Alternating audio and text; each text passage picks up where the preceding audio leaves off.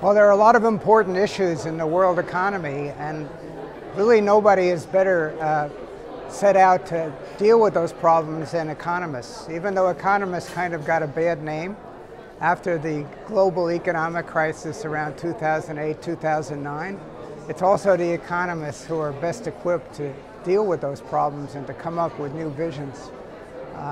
My main concern right now is about international trade and increasing tendency towards protectionism and populism and anti-immigration type stances. And I think economists have a lot to offer in terms of trying to deal with those problems, although a lot of it also mixes a good deal with politics, which you have to worry about to some degree.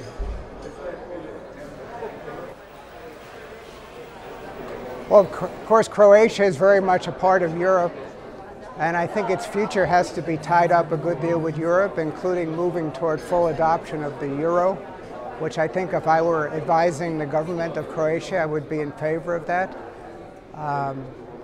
The stance between Europe and the United States is a complicated one, and it gets mixed up with this issue about protectionism, and we should be moving more to free trade between the US and Europe, but I'm not sure that the world economy is moving in that direction, and I'm worried about that.